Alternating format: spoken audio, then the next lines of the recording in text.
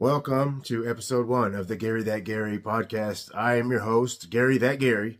Very excited to be kicking this off, especially on Valentine's Day, considering the topic is going to be dating, relationships, marriage. We're going to go all down different angles of every bit of that. And I thought, trying to figure out where I'm going to go with my life. And I thought, who better than to talk about the screwed up stuff that they've done in relationships than me, between the dating and the marriages and the live-ins and everything else. I mean, I've done everything wrong, so hopefully we can learn from that.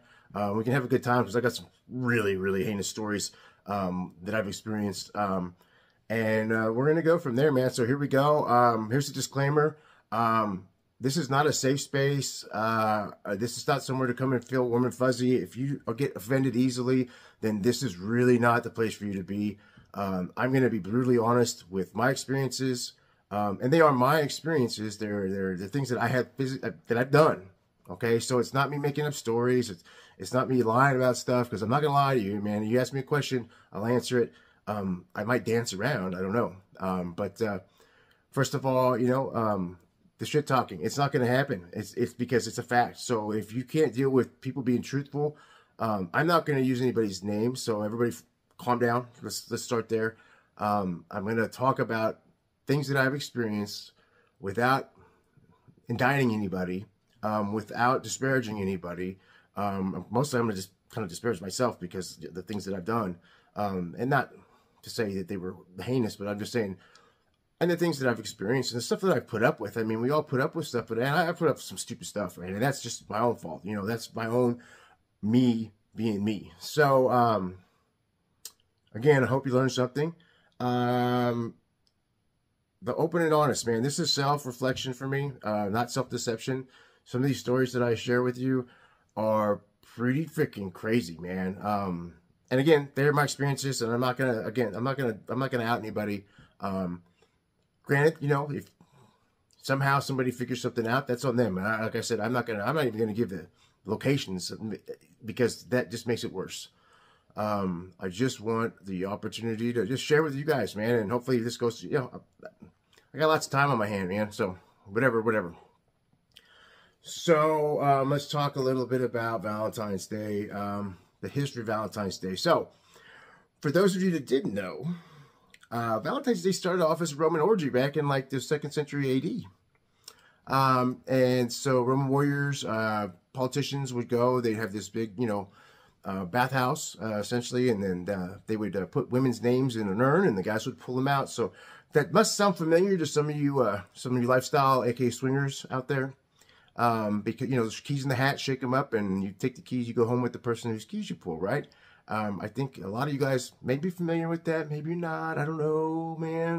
That's not my bag. I don't like to share. Maybe that's my fault. Maybe that's a fault in me. But I really don't like sharing when I'm dating somebody, or when I'm in a relationship. I'm not into voyeurism, or I'm not into being. I mean, I've done some stuff where I've been a little bit exhibitionist, but like that sometime in high school. I think one time, I'm not going to talk about that one. I mean, well, I could, but I'm trying to keep it at least PG-13. But yeah, so Valentine's Day. Back to Valentine's Day. I'm going to segue. What we really have to look at is that Chaucer, in one of his writings in like the 14th century, romanticized it. So up until the time, it had been this Roman orgy. Valentine had disobeyed the Roman emperor. They chopped his head off, so that's where they got the Valentine's Day name. Not the greatest of origins, if you really think about it, but still not anything heinous. Well, that is heinous. I don't know what the hell I'm thinking. So that's where we get Valentine's Day. The one cool part is this is the last holiday before cuffing season is over. So all you out there that shacked up like in September, maybe, or I don't know, August, October-ish is when we look at cuffing season. Cuffing season is a new thing.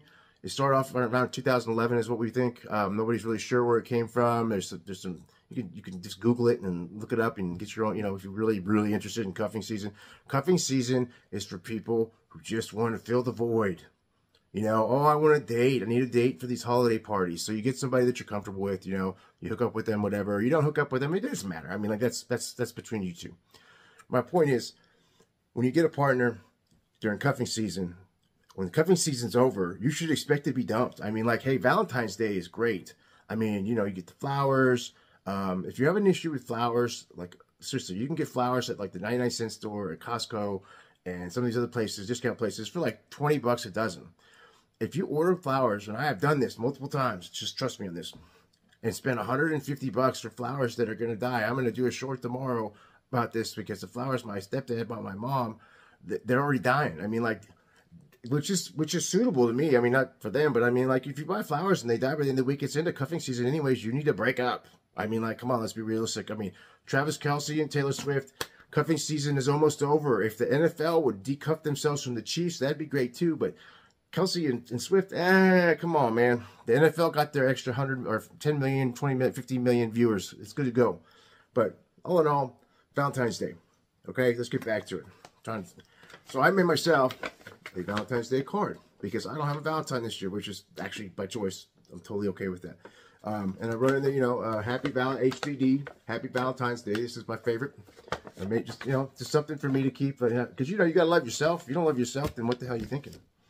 But back to flowers, okay? Flower selection is important. So you want to buy roses. You can get the cheap ones, it doesn't matter, where the buds are small, like small buds. So that way they have some time to develop and open, all right? If you buy ones that, oh, they're already fully in bloom, those mamma jammas are going to die, man. Bad idea, bad idea. So that's my 2 cents on flowers. If I'm going to say partners, I'm not going to say ladies or men.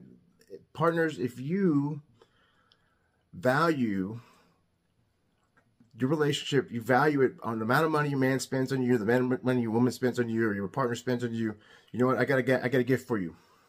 It's called a golden shovel. The golden shovel is for gold diggers.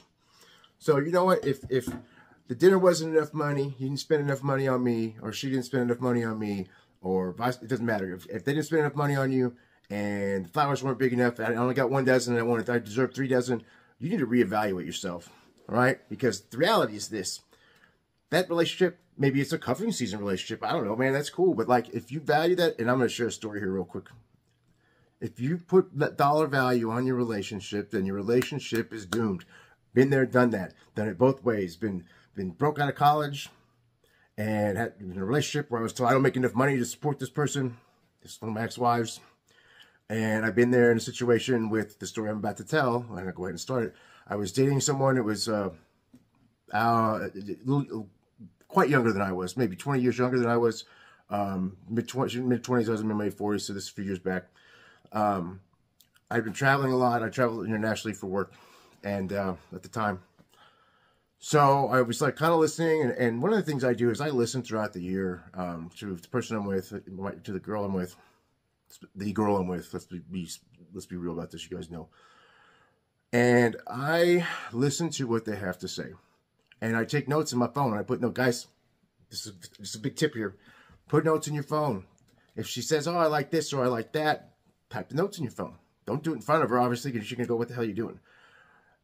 And those notes save for the rest. So those are birthday notes, man. Those are Christmas notes. That's the bomb. You gotta listen. You gotta be actually paying attention to them. I mean, like, and I've done that for a lot of years. When I was younger, I absolutely did not do that stuff, man. I was horrible. I mean, I was just like, oh, I actually got my first wife a potato masher and some mixing bowls for Christmas. That was like, yeah, good job, Gary. So, not really the best Christmas gift, actually, because I think she cried that year. It's our first year in Germany. Bad. I was horrible with gifts. Now I kind of consider myself pretty decent with gifts. So, case in point. I went and this person, she liked to get her nails done and shit, but she had talked about, you know, I was traveling a lot, so and I took care of that kind of stuff at that time. But she talked about she wanted to get a massage. She didn't have any body contact. I understood that. So I bought her $250 massage package. Very nice place. And told her on Valentine's Day, I sent it to her and I said, Happy Valentine's Day. I was at the office and so I was back in the U.S. And she says, what the F do I want this for? They don't do hair and nails at this place. And that was her response. Okay. On top of that, she's like, are you still going to get my car detailed? And I'm like, yes, I'm going to take care of your car. And maybe that's my fault for being monetary in the situation, but I could afford to, so I was cool with that. But Yeah, needless to say, that relationship didn't last much longer. Kind of broke on and off. People actually did not want to hang out with us because we were so volatile in public. Yeah, I'm guilty as charged. Guilty as charged. I would go on like 2 days. I'd go get home and go hang out with. I want to hang out with the boys. I would hang out with her, but I'd hang out with the boys, and the boys, sometimes that would be it'd be the whole weekend. So shame on me, right? So that's okay. That relationship did not work. We do not speak anymore, and that's enough of that.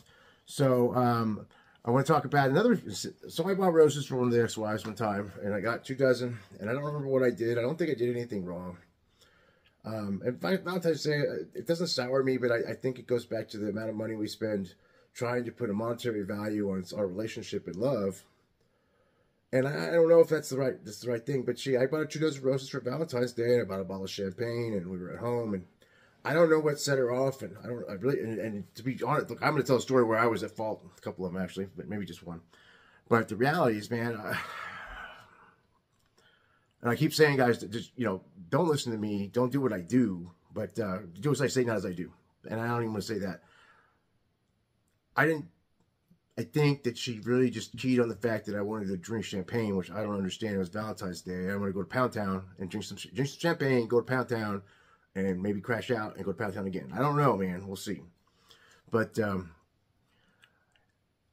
we're married. I mean, like, what's the problem with that? But she got upset with me, and she threw the roses all over the hood of my car. And then I had to leave and go to my condo, I think, because she called the police for some reason. I don't know. I don't remember that one particularly. And then I think it was just a few weeks later that, yes, I went back. I went back a few weeks later, and then we got into another argument over, I don't remember. Oh, I got a new job, so we're celebrating the raise and this, that, and the other, and I wanted to have some champagne again. Maybe champagne is her trigger. I don't know. I should have did a trigger warning at the beginning of it. I didn't. She shattered all the wine glasses and all the glasses that had anything to do with alcohol in the sink. And then I think she put her wedding ring down the sink one time too. So listen, I guess me wanting to drink and celebrate was her trigger. So that's my fault. It's not my fault, but I'll take responsibility, because I've learned a long time ago, take responsibility for stuff, even if you know you're not wrong, because it goes a lot easier. I did not take responsibility on that particular day. It was a mess. I dated a girl one time, and she brought me like chocolates, and she was an attorney, so I can leave it at that. She brought me some very nice chocolates, chocolate covered strawberries. It was in the cuffing season. I broke up with her like 3 days later.